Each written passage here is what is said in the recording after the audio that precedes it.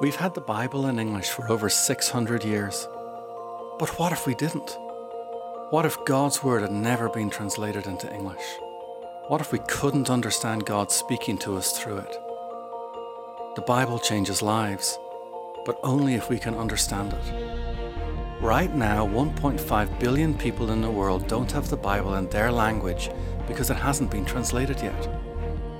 To them, it's as if God doesn't speak their language. Through the work of Bible translation, many people have parts of the Bible. But how will people come to know God without knowing John 14:6? Or Psalm 23? Or Genesis 1?